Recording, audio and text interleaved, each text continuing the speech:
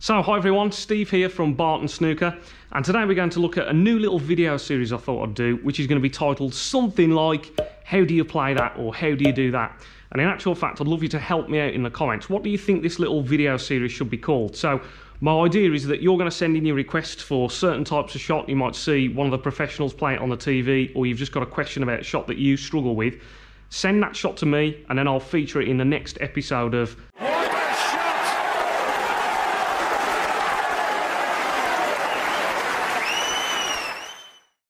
And I thought I'd start off this time with this shot on the black. So this is a very common shot where we'd like to get the white positioned over here for these two reds, and I'm on the black. So we're going to have a look at how you play this shot.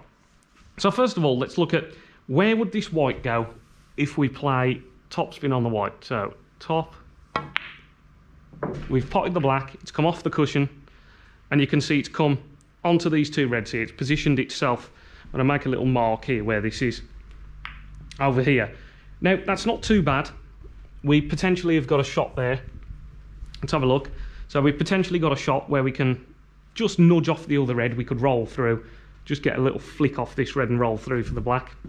But what I'd actually like to try and do is get the white a bit closer to these two reds. Now, I'm always talking about this being so important, because if you can get the white closer to these two reds, not only does it make it easier to pot this ball, it then makes it much easier to get from this red back to the black again. You're having to move the cue ball far less distance, and it just all becomes a little bit easier. So what professional players try to do on this shot is they'd love it to come off the black and stun directly up this line here and land on these two reds. Now, the way we do that is, like I say, we've got to get a little bit of stun on the white. But I'm going to show you the couple of ways here where this can go wrong, and I'm going to explain to you why the touch and the feel is so important.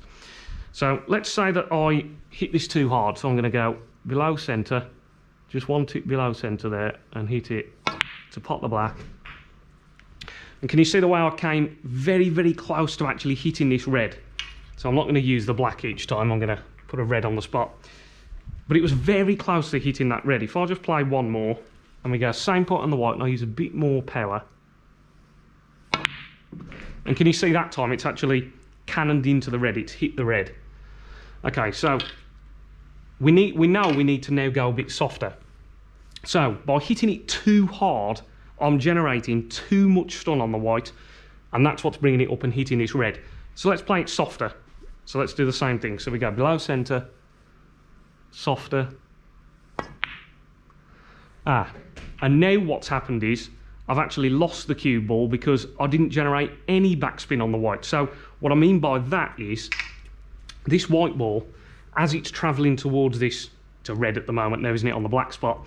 So as it's travelling towards here, it's going to be spinning backwards, and then if I don't hit it hard enough, that spin will run out and it will just hit the red and just roll along its normal natural path.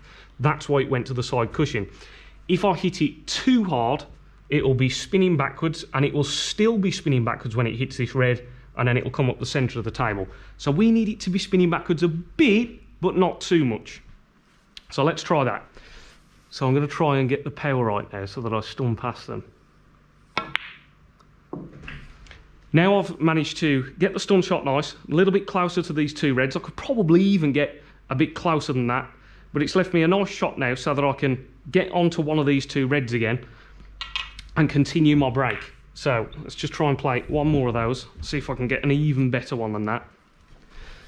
So I get right behind the reds if I can. So that's it. And you see, you know, I'm closer to these reds. I'm stunning up past that line. I'm leaving myself a nice shot onto these reds into the corner. And that there is how you play that shot. Very, very useful shot where you're stunning past a couple of reds there. And that's the first little introduction into this series, which I'm going to call something like how do you play that. But I want you to give me a really good idea for what this series could be called, where you send me in your questions and I'll show you how to play these shots. As always, everybody, if anyone's interested in any personal one-to-one coaching sessions, I'm working on this very table that you see in my videos all the time, helping players to improve their game. If you're new to the channel, remember to like my video, subscribe to the channel if you're new, and click the little bell notification icon so you don't miss any future uploads. And as always, everybody, thanks a lot for watching. Catch you in the next one. Cheers.